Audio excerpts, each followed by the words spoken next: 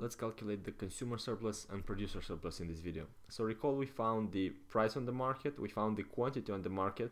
So to find out what we want, we need to graph this because that's going to be the easiest way to do it. And we also need the functions of the demand and the supply for the entire market because we're looking for the producer and consumer surplus in the entire market. We have the demand function here, we found out the supply function over here, and now we're going to plot them. So let's do it here to the right. We're gonna have the price and quantity graph. So price quantity.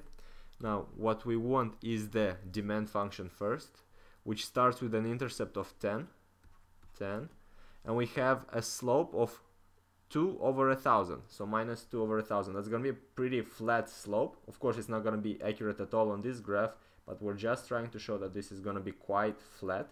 This is going to be our demand. Now we're gonna have a supply curve, which is 4 plus 1 over 1,000 times the quantity supplied. We can see that the slope is gonna be 1 over 1,000 with a positive sign, starting at an intercept of 4. So we're gonna have 4 over here with an upward slope, which is also gonna be pretty flat. So something like that.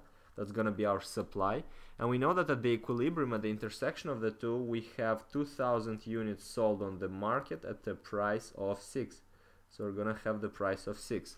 Now graphically it's quite easy to understand what's gonna be the consumer surplus. That's gonna be the difference between the willingness to pay on the demand curve and the price on the market. That's gonna be our consumer surplus. Let's calculate it right away. So the consumer surplus is an area of a triangle, meaning we have a half times the height, which is 10 minus 6, times the length, which is 2,000 minus 0, so times 2,000 minus 0.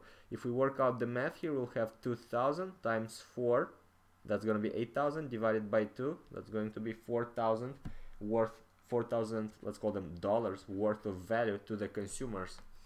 Now, if we calculated the producer surplus, going to be the difference between the supply curve, which is the marginal cost curve over here, and the price on the market. So that's going to be the markup that we have to the producers.